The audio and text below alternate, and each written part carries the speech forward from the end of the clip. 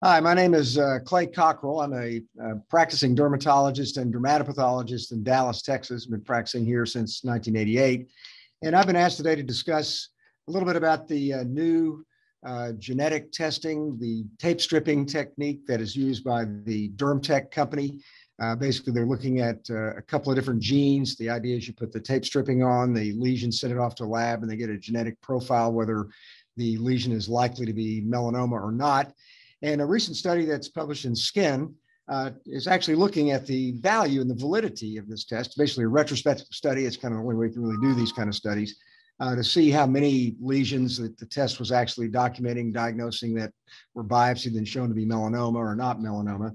And they came up with a negative predictive value of about 99.2%, which is kind of good. That's basically saying, well, if you put this on there and it comes back as benign, it's very likely to be benign, and a lower percentage, obviously, for positive predictive value, where if you put it on and, basically then shows that it's a melanoma. And there were a few cases along the way that were missed. And we have quite a bit of experience with this test in our laboratory. We get biopsies submitted to us by dermatologists, not a whole lot, but several that are using it kind of routinely. And they'll tell us what the results of the test is before they actually, when they send the specimen to us. And the vast majority of the cases that we see, even though they're maybe positive with one or two of the genes, are negative. They turn out to be dysplastic nevi or lesions that really are not serious and they can be followed. So basically what I think that's telling us is that dysplastic nevi may express some genes that may be in the cancer family. And if you leave them alone for many, many years, maybe some of them evolve into melanoma, but certainly at the time that we see this specimen, it's not melanoma at that time in the majority of cases. And then some of the lesions we see are got some atypicality to them. We recommend that they be re-excised.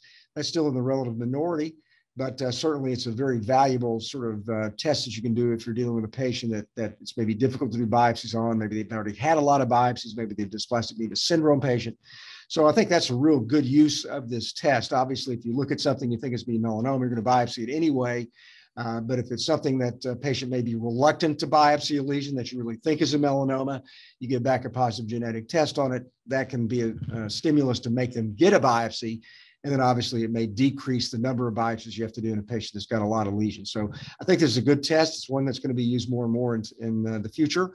And I think this is a good paper that demonstrates its validity and the good negative predictive value, which is really definitely what you want to have if you're going to stop and not do a biopsy on the basis of a test.